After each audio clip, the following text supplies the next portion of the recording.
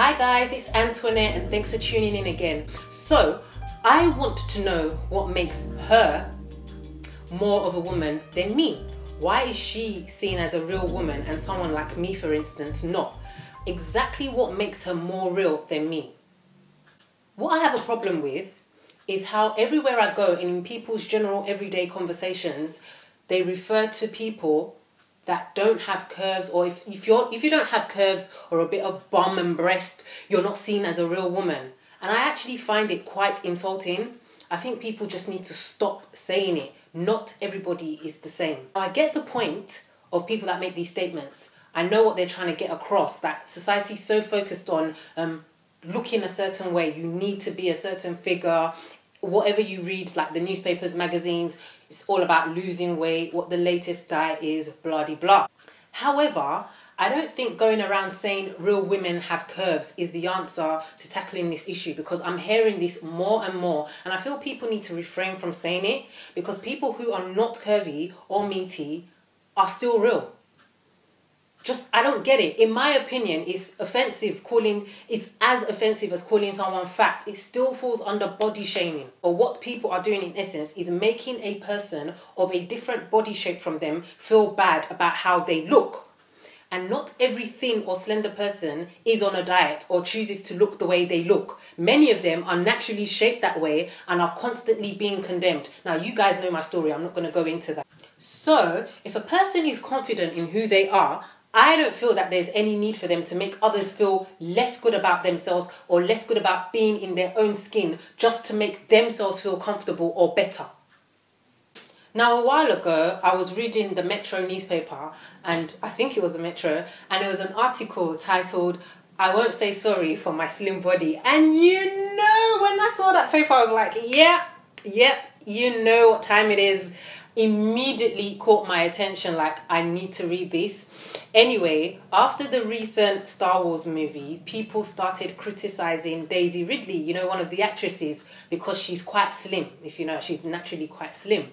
And she said, someone left a comment on her Instagram post stating something like, "I can't believe the unrealistic expectations that Daisy was setting for young girls. Doesn't she know that real women have curves?"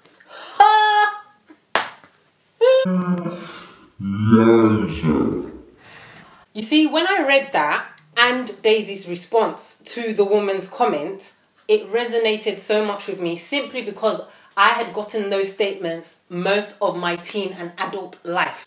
Daisy's response to this critic was, real women, I think, don't quote me, real women come in all shapes, sizes, ethnicities, all levels of brave, and I'm a real woman like any other woman in this world.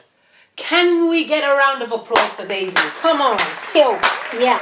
I'm going to adopt that statement because obviously I 100% agree with it. There is nothing wrong with me, and I will not allow anyone else to make me feel otherwise. Neither should you. I used to think that I had to be a bit thick to be classified attractive, or should I say seen as an attractive black woman, because you know it's kind of expected. What a lie!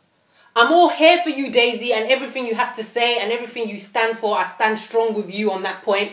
Yo, it's time people like me, who don't quite fit the standard or don't quite look the part according to who knows what, stood up for ourselves and not be made to feel bad about how we look. And I think this is also for the guys, yeah? I know a lot of you are out there struggling with weight issues and that you can't readily talk about. And some of you trying to grow a beard, yeah? You ain't got it and it's not meant to be, but you're trying to pick those tiny strands, just like poking it out. No, be happy with yourself. Don't fall into the trap of calling a particular type of woman real when there are billions of women on this planet and they all don't look the same.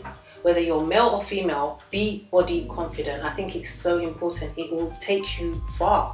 So many of you, or so many people, are suffering unnecessarily with body issues and they don't feel great about themselves. So I'm going to continue to spread this message or get this message out there, because I know how it feels. I've been there, done that. And beauty comes in different shapes, different sizes.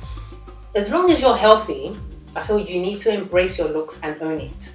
And saying all of this, I would love to hear your opinion on this. I mean, hit me up in the comments box. Let me know what you're feeling about this, what you think regarding what I've said. If you totally disagree with me, it's fine. I just want to know your opinions. Let's open up a dialogue on this. Anyway, guys, it's all love. I'm saying all of this in love. Until next time, remember, it's one step at a time to becoming confident. Bye.